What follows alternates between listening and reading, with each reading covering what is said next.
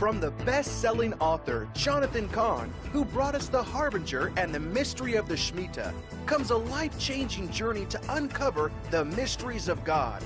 When you open the Book of Mysteries, you'll be transported on a journey through a desert to encounter a man known only as the Teacher, who will take you on an odyssey each day, revealing to you new mysteries of spiritual truth, end times revelation, and the secrets of overcoming this world. Explore all 365 mysteries in this unique daily devotional written to captivate your mind and bring you a unique, mystical, Christian, and historical perspective of God's work in this universe. Why did you call it the Book of Mysteries? Because it's a book of mysteries. That's the only part that's not a mystery. Because I felt, first of all, I felt that believers, we need to be strengthened now. Mm-hmm. They need to be strengthened. Mm-hmm. This is going to be very challenging times, tough times, and there's so much of God. There's so much to be revealed. There's no end to the mysteries of God. There's no end to the revelations of God. Mm-hmm. It exists on several levels, and that is that on one level, it's a book of mysteries. You could read it right through. You could look at the index and say, this mystery, that mystery, that mystery, hundreds of them. Secondly, it can be done as a devotional because it also has it's 365. So it's several things. And the other was I returned to the format of the Harbinger in this sense, that it's revealed through a story. It's revealed that a man goes into the desert, a traveler, a disciple. He meets a man called the Teacher. Every day the Teacher takes him on an odyssey, on mountaintops, in caves, and in chambers of scrolls and mystical things. And every day he shares with him another mystery of God.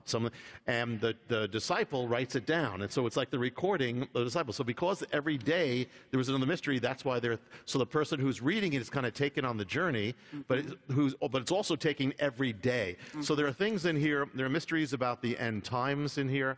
There are mysteries on heaven, mysteries on changing your life, mysteries of time and space, mysteries of history, mysteries of every possible kind, and there's many things that, as far as I know, have never been revealed here before. So it is so packed. And the biggest challenge I had was how do I get this into one thing? And by God's grace, it happened. So it happened. Yeah. It sure did. It happened, and I really want to unveil the book. It's the first time I'm seeing a real book. I want to give you the first copy. Thank you. Here we go. Rabbi's seeing his book for the first time. There it is. The Book of Mysteries by Jonathan Cahn.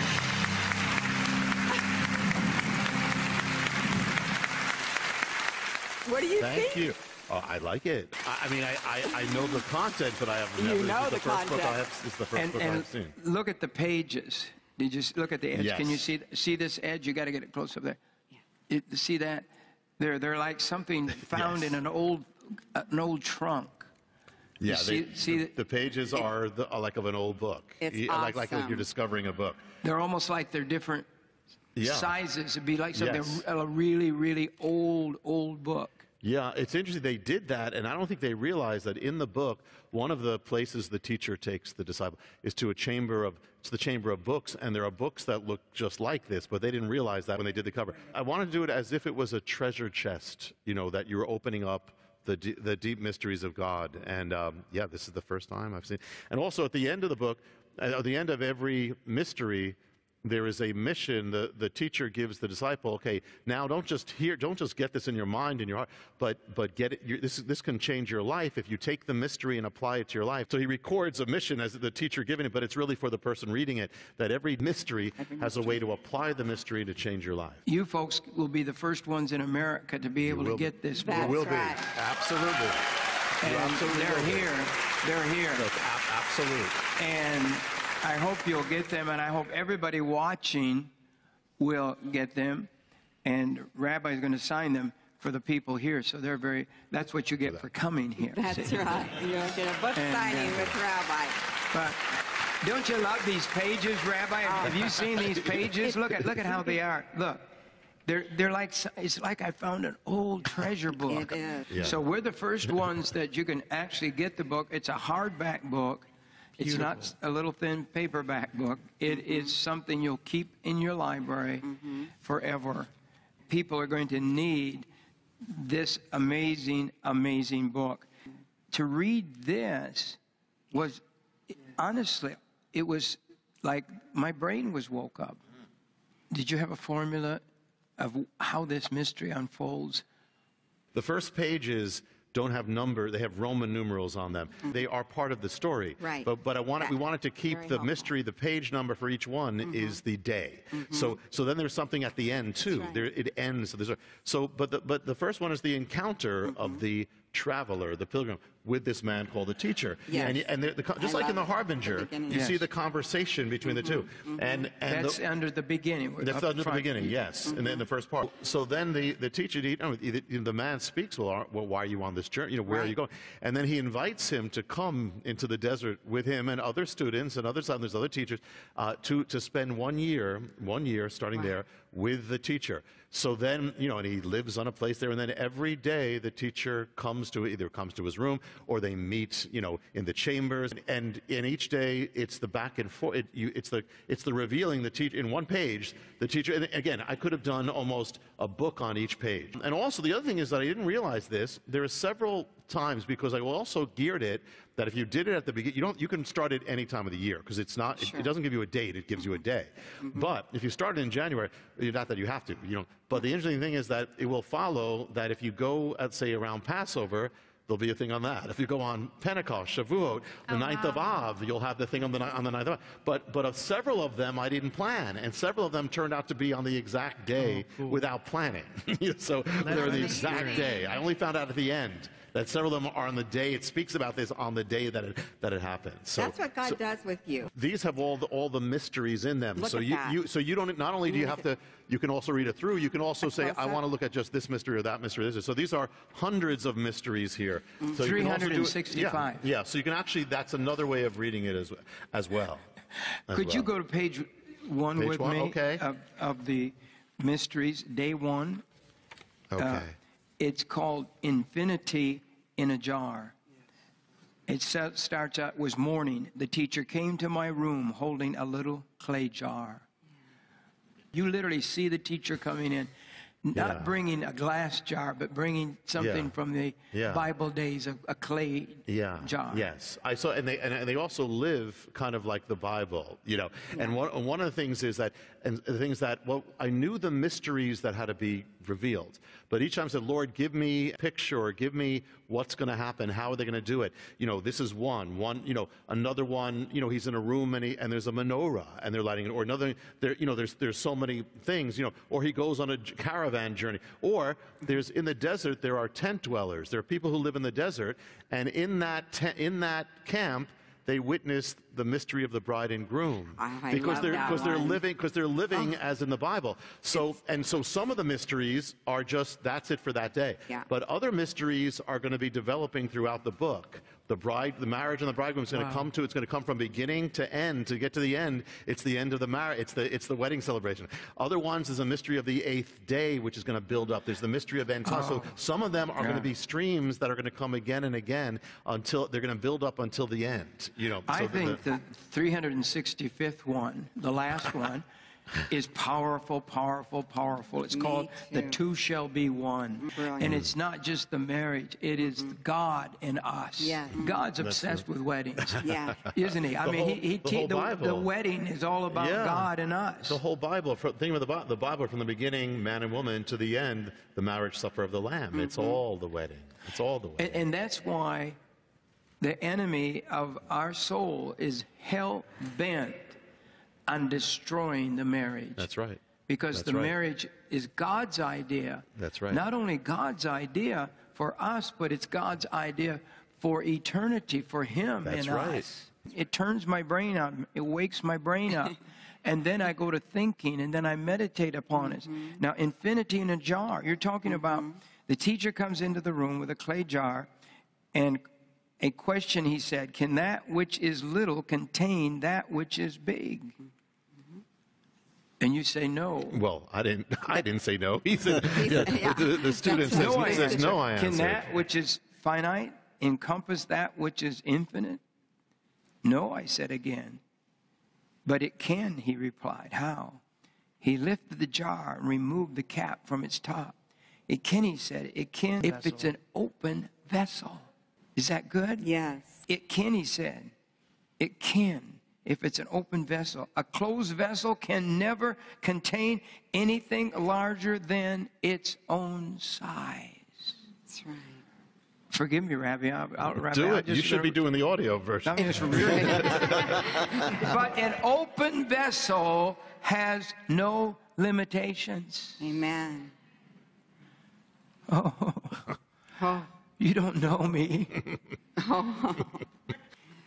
It now can contain the blowing of the wind or the outpouring of the rain. It could even contain the flowing of a river. Yeah. Do you want to? It's your show. You're supposed to be talking. No. You're doing great. It would take a long time to contain a river. It could take forever. But the principle is the same. And the reason you're showing me this, which is larger, that which you know or that which you don't know? That which I don't know, I would think. So then it's only wise that you seek that which you don't know, I guess. But how do you contain that which is bigger than you? Whew. That which is bigger than your ability to comprehend? By becoming an open vessel, I said. Yes, said the teacher. Only by opening yourself up can you come to know that which you don't already know. And only by becoming an open vessel can you contain that which is greater than yourself. My whole life, I've been made fun of. My whole life, I've had people say, oh, you're just this ignorant person who just keeps doing things. But I can open up this vessel. Right. And my God will pour into it. That's right. You can do all things through Christ. And only by becoming an open vessel can you contain that which is greater than yourself. The truth is always greater than our knowing. Your mind and heart are finite, clay jars, but the truth has no end. God has no end. The eternal is infinite, always flowing, like the river, I said. Yes, he said. But when the jar opens itself, it becomes unlimited. It can contain the waters of the river. So open now your mind, your heart, and your life. For it is only the open vessel and an open heart that can contain the infinity of God. And then the teacher gives the mission. You want to give the mission for the day? Today, this is as he writes down, today, open your mind, your heart, and your life to that which you don't yet know, that you might contain that which is greater than yourself. So this is... I felt like God gave me brain surgery this morning. I felt my brain opening again. Wow, amen. That's why this is the first one. Because this will be read by people who know the Lord, who don't know the Lord. To give to people who don't believe anything, you have to start by opening your mind to what you don't. And even people who have known the Lord for years, but have stopped seeking. This is why this is the first one. Because the first thing is to open, and then all the rest will come. The world shuts you up and screws the lid on. Yeah. And God opens up, and he wants to pour in. But you also have, at the end of every page, you have scriptures to back it up, which I love. And you can go to the scripture then, and like this one, Isaiah 55, 1-9, Jeremiah 33:3, 2 Corinthians 4:7, and it backs up. Every mystery has it. And the 9th of Av, there it is. What page is that on, honey? It's 211. 211th day of the year is probably the 9th of Av. Oh, my goodness. Yeah, the 9th of Av mystery. But this is most complete I've ever seen. Oh, yeah. In simple. Yeah. But the most complete teaching. And you know what it says? God knows every day, every hour, every minute. That's what... maybe you wrote this for me. I'm okay with it. Maybe the Lord, I pray he wrote it for me. Because it was... I believe... This book is supernatural. Yes. I believe God anointed you to do this. You wrote part of it here. He goes up to the chambers upstairs and he writes. Wherever he goes, he's writing, working, preaching. He never stops. This man, he's on a mission. Yeah. I believe. Yeah. That's right. And I'm going to pray over this book and everybody that orders it. Books don't always speak. They don't really always speak. But this book, as I've gotten into it in the last 24 hours, it speaks. That's what it does. At the end, there's a moment during, we don't say when, but some point during that journey, the student, he receives the Lord. Now, but at the very end of the book is where he recorded what he did in receiving the Lord. So that's for anybody who reads the book who is not a believer. At the very end, it has not only an ending, it has his encounter, and he records his prayer so that anybody can get saved. That's the point, as well as for the believer, the unbeliever. I started from the back. I don't know. I know you're supposed to start from the beginning. That's the Hebrew version. Yeah, that's the Hebrew version. That's I knew I had to have some Jewish in me. Page 364. Yeah, 364. Okay. And read us one paragraph, would you? It's called Home. How strange, said the teacher. We're born into this world. We've never been anywhere else, and yet we never feel at home here. It's the only place we've ever known, and yet still we're never quite at home within it. We're never at home with its pain and sorrows, with its growing old and dying, with its losses, its death, its imperfections, its darkness, its evils, and where nothing lasts and everything passes away. Even in the best of times and circumstances, something's always missing. It can never fill our hearts. And the longer we're in this world, the less at home we are within it. That's the first paragraph, called Home. Isn't Boy, that that's true, a mess. though? That one's so a master. True how you feel? Maybe we'll start reading one a day on our show or something, because they're so good. I just read that opening paragraph, and I'm just out loud by myself going, I've never felt at home anywhere. And you know how many people... And I try to think, well, maybe it was where I was living at the place, so I wouldn't feel at home there. And I always want to go back to where I was born and raised, but then I go back and I'm not home there. I never feel at home. Yes, that's because we're not at home. Right. Because there is a home. Yeah. That's why. Because we're made for that. Wow. And that's what that's going to lead to. That's when we're finally going to be home. Isn't it true? Yeah. Wow. And the children of Israel in Egypt were not at home. You talk about that. Yeah, the picture of salvation is Israel in Egypt. It's Passover, And so they grow up in Egypt, but the whole point is, and they think it's their home, and they're slaves. But it's not. No. And Passover wakes them up so that they can come home. Jesus, Yeshua, Messiah, is our Passover. Right. That we are now coming home. We've never been there before, but when we get there to heaven, it's going to be 1,000 times more home. We're finally going to say, we're home. This is it. This is why we weren't at home, because we had something better. We had something so much better. That's why we're not at home. We're not made for a world that passes away. We're made for eternity. Right. That's why it never worked, because we're made for something better. That's why we're longing, because it exists. That's why it's in our heart. So good. It's so deep and it's so wide. How many have really never really felt at home on earth, that you didn't quite belong here? Raise your hand. Raise your wave it at me. Let me see. And I've tried. Boy, that's a lot of people. That's most everybody. Yeah. And this makes you feel like you belong in heaven. It does. And you do have a place. Yes, we do. It says it's about coming home. Coming home to God. Yes. And coming home to home. Yes. Can I read just this last part? We're still on home, that page. The place for which our hearts were made. The place of no more sorrows and dying and death. No evil or imperfections.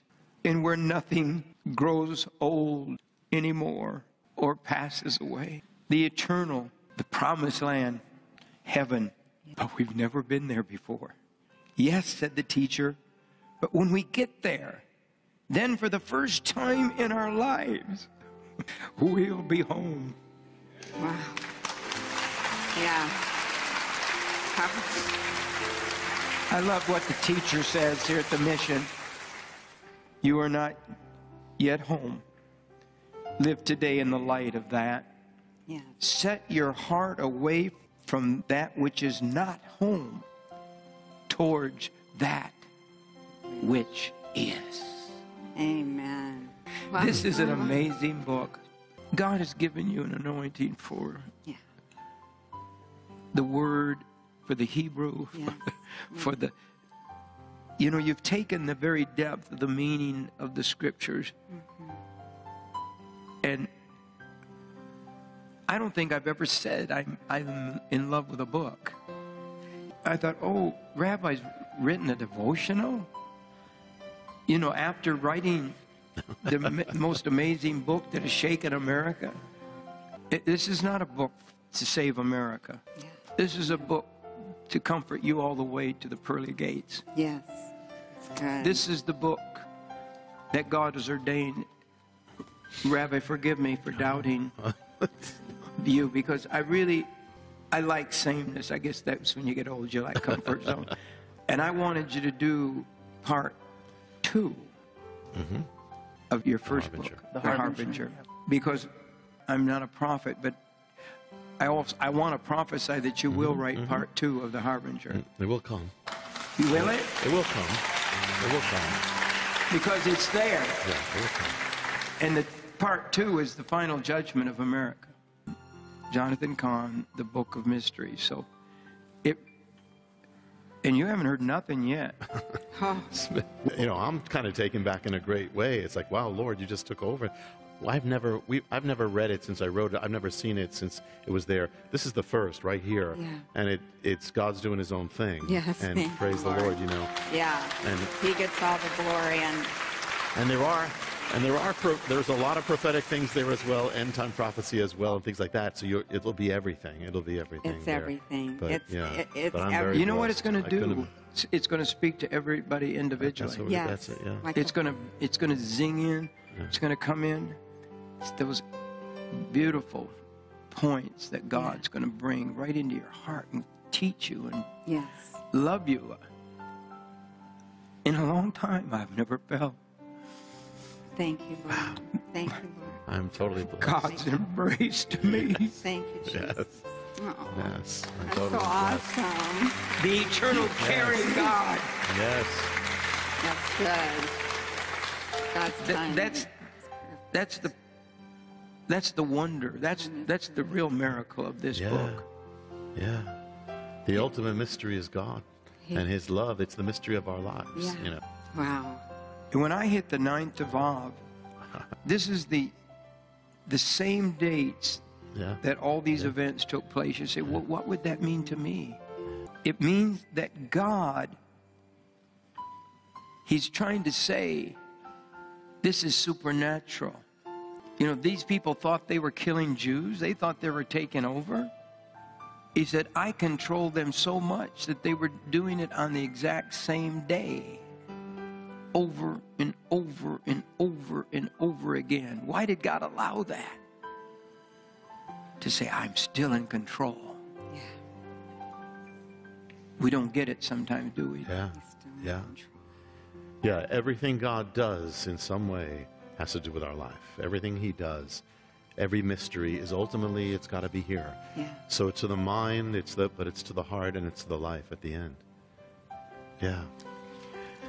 Yeah. I've got so much that I want to talk to you about. We did this we week. looked at It two is pages. just, all I can say is everybody needs to get this book. Everybody needs to take it and digest it. This is for the mature Christian, really. It's for the thinking Christian. It's for the person who really, really wants to get a little deeper in God. Yeah. And I'm sure new Christians could even read. I think it's going to be supernatural. I do. And I think, unbelievers. don't you think it's going to be supernatural? Yeah. I believe it's going to speak to people. Yeah, and even people who don't believe but they're open, you know, they can get saved and go on the journey. Go on the journey. At the end, the teacher releases the disciple to go, you know, but it's about the journey. Yeah. It's about the journey. Yeah. Could you go to page 21 by any chance? Boy. I have no idea what I'm going to find. Nope. It's your new book. Page 21, the heartbeat of the miracle. Do you remember that one? I do. This is a good one. This one, and there's ones, you know, much more, I mean, to the mind and all this. These, you're picking some of them which are to the heart very much, but that's all part, it always goes there. You want me to read? I've never read it. I mean, you want me to read it? Yeah, we want you to. Yeah, that would be awesome. Thank you. But you can pick one that you have one that's a favorite. No, I don't, you know, but... They're all your children, right? They are, yeah. We were sitting on 2 large stones at the base of a small mountain. The teacher leaned down to the ground, picked up a rock, and handed it to me. What do you feel, he asked. Nothing, I replied. A rock. Now put your hand on your neck. Do you feel anything? My heartbeat. But the rock has no heartbeat, he said. Of course not. The rock exists as a rock with no heartbeat. It retains its shape, its size, its consistency, with no need of a heartbeat, but you have a heartbeat. Every moment of your existence hangs on a heartbeat. The moment it stops, your existence is over. That's the difference between a rock and your life. God ordained it. Rocks just exist, but life never just exists. It must strive to exist, fight to exist. Your heart must keep beating every moment of your life. Even if you do nothing, your heart beats. Even when you sleep, it keeps beating every moment that you can remain alive. If you waste your moments on earth, still it beats that you can waste your time. When you sin, when you gossip, when you covet and hate, still it beats while you do so. When you weep, when you give up hope, still it beats, so that even in your tears and despair, it still fights for you to live and to be able to cry. So the difference between my existence and that of a rock is your life doesn't just exist. It strives to exist. Your life is a miracle. Your every moment is a miracle. Your joys are a miracle. Even your tears are a miracle. Your life is the gift from God. Every moment is sustained by Him. Every moment is a miracle. How does one apply this? You cease taking your life for granted. You stop wasting it, mistreating it, treating it as something less than the miracle it is. You cease to allow your life to be given to sin and what is less than God's will. You treasure the existence with which you were entrusted. You stop throwing away your moments. You treat your life and your time on earth as a treasure. You treat every moment as if there were a heart beating behind it, striving for that moment to exist. In short, you live a life worthy of every heartbeat. Wow. Oh. The mission. The mission. Live this day in the miracle of your existence. Take account of every heartbeat and make your moments worthy of each one. Is that good? It's so good. And then the scripture is Psalms 139, 14 through 17. Live this day in the miracle of your existence. Yeah. Yeah. Wow. Oh. This one next to it, I like that. We won't read it. Everyone, I'm telling you. I love this explaining of which one? The footstool. Oh, okay. The footstool world. Mm-hmm.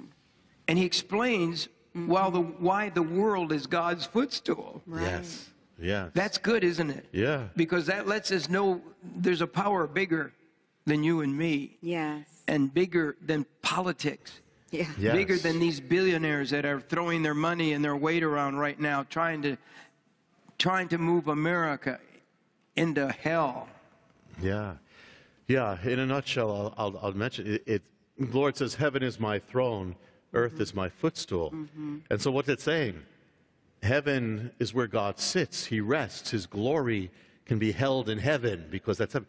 But he doesn't rest on earth. He puts his foot on earth. He touches down on earth. He says, my feet shall be there. So if we are children of God, then we have to live, and we have to live in this same mystery, that we never put our full weight on earth. We never put all our weight, that everything's a problem.